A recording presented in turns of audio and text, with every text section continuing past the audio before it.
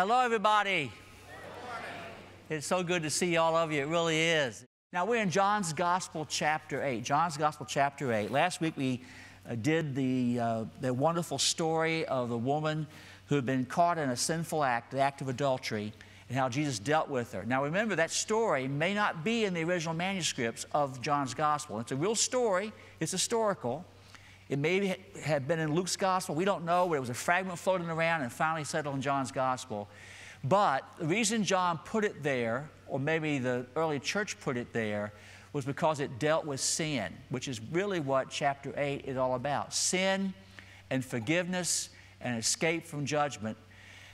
So we're going to begin reading with verse 31 of the chapter, and this is part of a larger discussion. I try to pick out a part of the discussion that would give you the essence of the discussion, and also have some very quotable verses in it. So here we are in verse 31. We'll be down to verse 36. And to the Jews who had believed him, Jesus said, "If you hold to my teaching, you are really my disciples. Then you will know the truth, and the truth will set you free." They answered him, "We are Abraham's descendants and have never been slaves of anyone. How can you say that we shall be set free?" Jesus replied, "Very truly, I tell you, everyone who sins is a slave to sin. Now, a slave has no permanent place in the family, but a son belongs to it forever. So if the Son sets you free, you will be free indeed."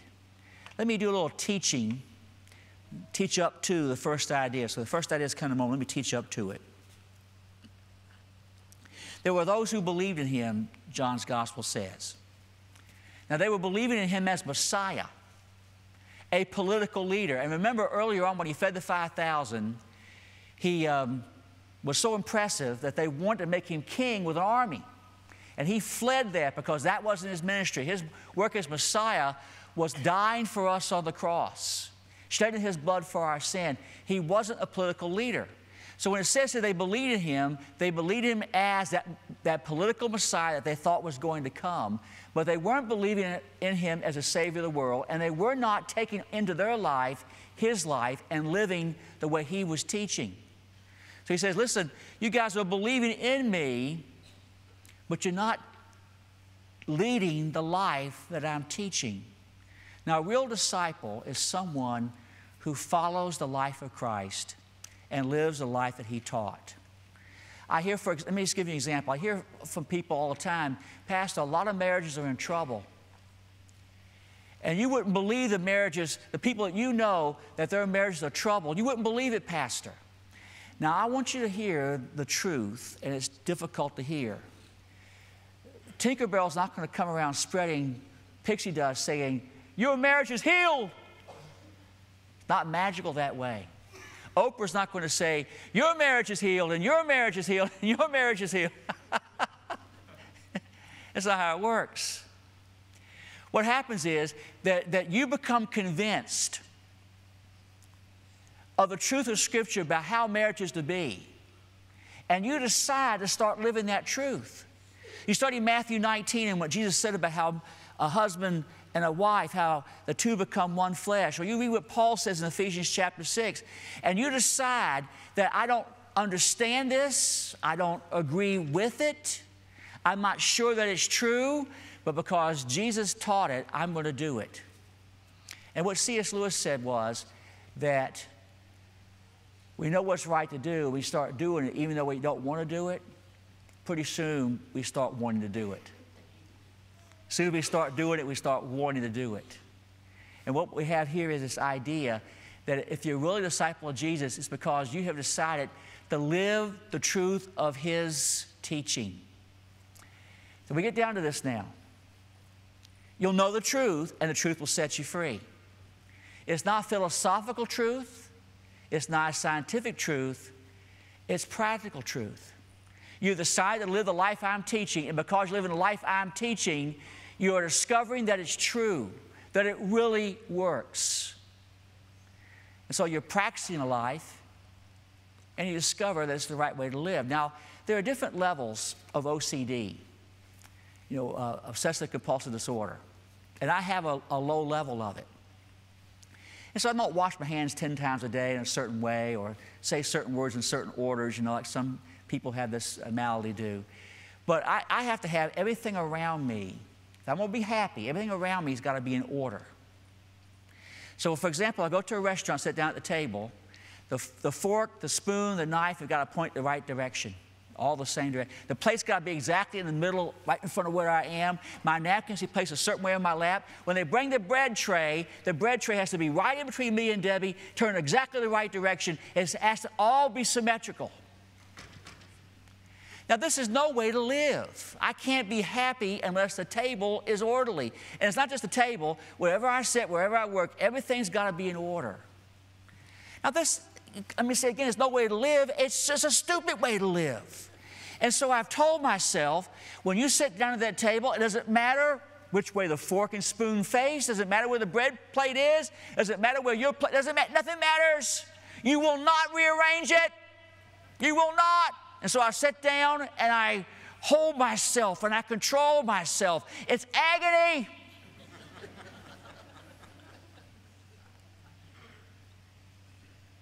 So you see, you decide that this is the way that Jesus taught for us to live in our marriages, our finances, with our children, the way we live with our spirit, to be happy, not sad, to be peaceful, not angry, to be a good person, not a bad person. I'm going to live that way, and even though I don't want to, even though my skin is crawling sometimes because of the compulsion I have, that's really what sin is. It's a compulsion just like an obsessive-compulsive disorder. And what Jesus says, when you live the right kind of way, you're set free from that. Let me tell you a joke. I cannot tell you a joke every Sunday. There are not enough jokes, okay? I got a pretty good string going here of Sundays with jokes, but a man is walking by the asylum. You're getting this now. A man is walking by the asylum. Big stone wall, 20 foot tall. And people on the inside of the asylum are yelling out, 13, 13, 13, 13. He says, what's going on here? He sees a little hole in the wall. He bends over, looks in the hole. A sharp stick pokes him in the eye. And the other side of the wall, people start going, 14, 14, 14.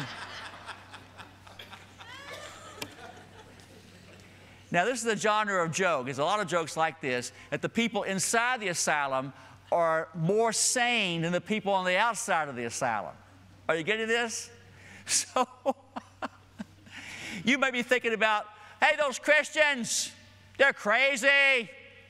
Look what they believe in an invisible sky God. They believe that a man was the Son of God. Hey, look at those Christians. Look how they live, the things that they do. Don't they know what the real world is like? You Christians are crazy. Now, here we are on the inside of the asylum, you and me. And our marriages tend to be happier. We tend to live longer. We tend to be less depressed.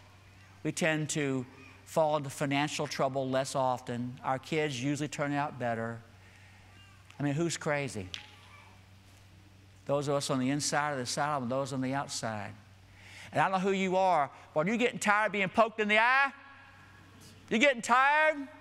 Why don't you start living like us crazy people?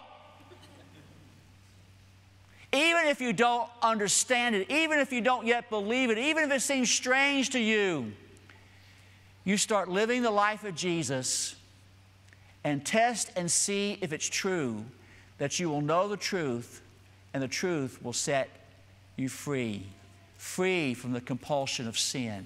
Remember, what we've been learning is sin is not God taking away the fun from life. Instead, He's teaching us the right kind of life that brings blessing. Now, it doesn't matter your status when it comes to Jesus and being set free. Now, this works two different ways. It doesn't matter how important you think you are, and it doesn't matter how simple and small your life seems to be to you. He's teaching this thing about freedom, being set free. And they say, we are Abraham's children. Oh, let me just do a little bit of a footnote here, okay? 3 times in our passage, before this verse, after these verses, they say, we want to know who your father is.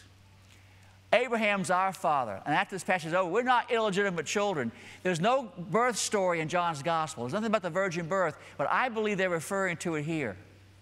The Jews are referring to the myth, the stories around Jesus. He was the illegitimate son of a Roman soldier. And so they're talking about the virgin birth, but in a very strange way. Were they really believers in him? Not really. Anyway, they say, we're Abraham's children. We have never been slaves to anyone, which shows they did not know Hebrew history. They had been slaves to the Egyptians, the Assyrians, the Babylonians. Their existence had been slavery. We're Abraham's children. We haven't been slaves to anyone. What are you talking that we need to be free? What they were saying was, Jesus, we have status. We can trace ourselves back 1,200 years to Abraham. Why are you telling us about our sin and our need for repentance and forgiveness and a whole different kind of life following your teaching? We don't need that. We're Abraham's children. There was a famous actress. I won't mention her name because I understand she's a very nice lady, and she goes to church on Sunday, which is wonderful in Hollywood, so I don't mean to make fun of her. But you may remember the story, nevertheless, that her husband got pulled over for a DUI, and she got out of the car and started talking to the police officer saying, do you know who I am? Oh, I see some of you shaking your head. Remember this, right? You know who? You can figure it out from the accent. Do you know who I am? Well, who are you? You think because of your status that it's going to change how the police officer feels about the crime your husband committed? So you Jews think that you're going to have a difference in judgment because of your pedigree? Now you can turn that around. Doesn't matter how simple you think your life is. I mean, me personally, I'm a nobody from a no family. Now, I didn't know my grandfather on my mother's side. I hear he's a wonderful man, but he died when I was 6 months old, age of 52, from black lung. For 30 years, he went to work in the coal mines of eastern Kentucky. They lived in a little cinder block house by a dirt road in eastern Kentucky. My other grandfather, Pop, I knew him very well, a wonderful fellow, wonderful man, but he was an oysterman, a waterman. He went down and pulled the oysters out of the water, and then later on, as he moved up in life, he got a chance to work for the C&O, and a low job, a menial job in the C&O. I was the first person in my family that ever went to college, and by the way, I barely got out. And now I've reached the status of being famous when I go to Walmart. People know me when I go buy a tomato. I'm nobody. But you see, I discovered in Jesus that I'm somebody. So here we have people thinking their status makes the difference. And it doesn't. Now, I grew up watching Orson Bean on television. I was a little kid. He was on To Tell the Truth. It was a very famous Twilight Zone he was in. I saw also when I was a little kid. Later on, he was on Match Game, and then Hollywood Squares. Orson Bean the Block. And then you may know him. He was on Dr. Quinn, Medicine Woman. He was the shopkeeper. Well, you know, on Friday night, he was walking with some friends by the side of the road in Ventura, California, and a car clipped him. He fell into the traffic. Another car, they tried to distract the car and try to make it stop, but he didn't stop it. He hit him and killed him. He was 91 years old. 91. Now, Orson Bean became very famous, very popular early on in his life. He became an alcoholic and a drug addict. And even though he was successful, there was a lot of trouble, and he was missing out on the joy of life. This is what he wrote. Pastor Cal at West Portsmouth sent this to me, so he's gone from being pastor to my research assistant. This is what Orson Bean wrote, or it really came out of an interview. As he succeeded in show business from New York to Hollywood, Bean recalled having made a vow, I will be happy someday.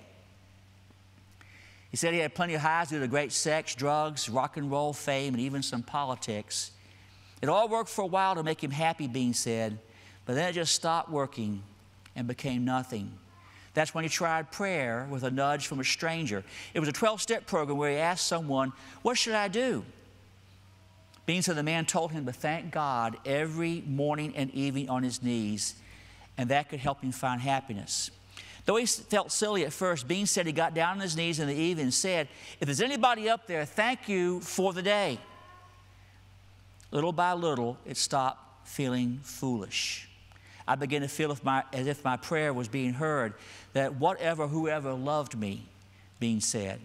Bean would go on to read C.S. Lewis's Mere Christianity before telling himself, "I'll buy that Jesus is a son of God." And my life has gotten better and better, Bean said. That little prayer was what did it for me. Bean said that he had enough money and had always put fame in perspective. He said he always wanted to be famous enough so that a head waiter would give him a good table. Walmart for me, but anyway. But not so famous that he could not have a private life. But finding God was what ultimately gave his life meaning and him happiness. And here was a man who discovered that his status meant nothing. His life was nothing until he met Jesus. And what happens is that Jesus can set you free without qualifications. That's what indeed means.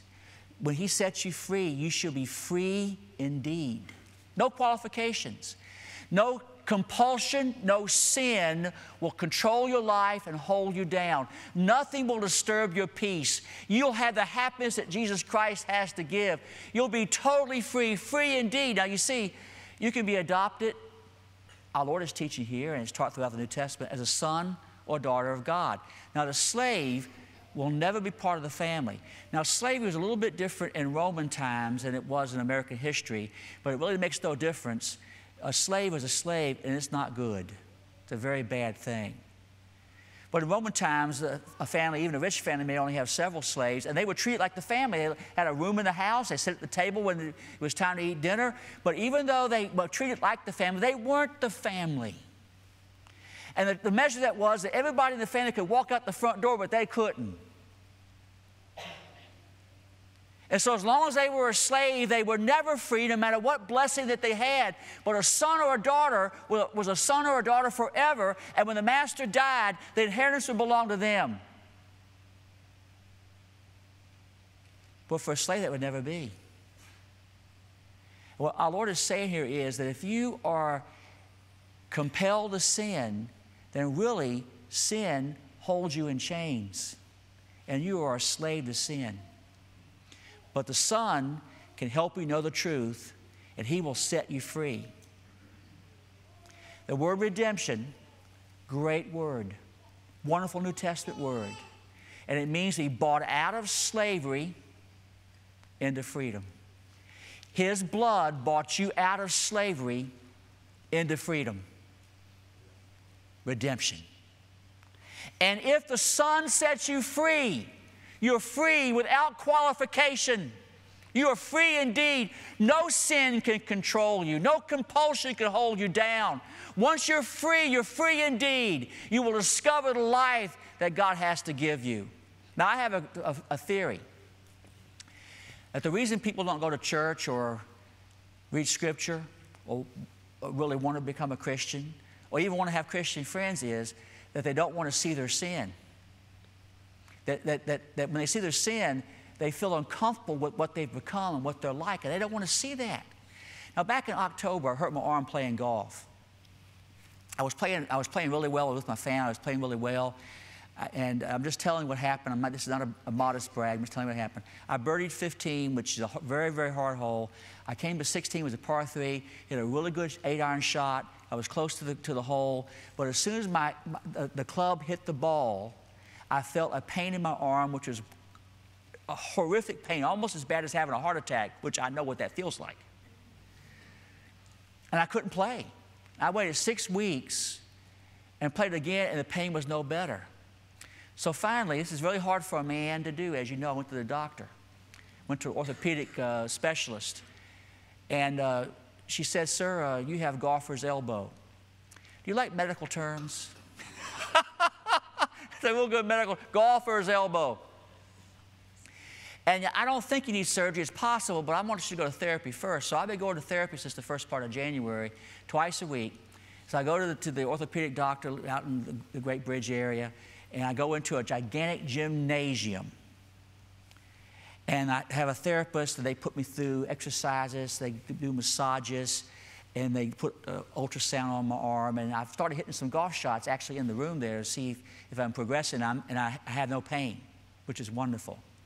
But anyway, it's a big gym, and one of the walls of the gym is a total mirror. It's a complete mirror from the floor to the ceiling. And what it's there for is people can do their exercises in front of the mirror, and they can see themselves. So I don't know if this has ever happened to you, but the other day I walked by the mirror, and I saw myself in full-size, real life, walking. And it was disgusting. It was disturbing. My feet are splayed apart. And despite the fact I do 300-400 crunches a week, I have a pot belly. I'm stooped over. I have this gigantic bullet head with a little patch of hair in the middle. And I go, oh, well, it's just terrible. Oh. So I go home. My wife's sitting at the counter in the kitchen. And I came in and sat down beside her and said, honey, I just had a terrible experience. She said, what? What happened? I'm leaving the orthopedic doctors and therapy, and I walked by this full-length, this big mirror on the wall, and I saw my feet splayed apart and my shuffling gait and pot belly, and I'm stooped over, and I got this big bullet head, little patch of hair in the middle. It was just, oh, it was terrible. And she leans over, puts her hand on my arm, and I thought she was going to say, honey, you're cute to me. Or she was going to say, Ernie, don't be so hard on yourself. But she put her hand on my arm, she leaned over, she said, don't walk by that mirror.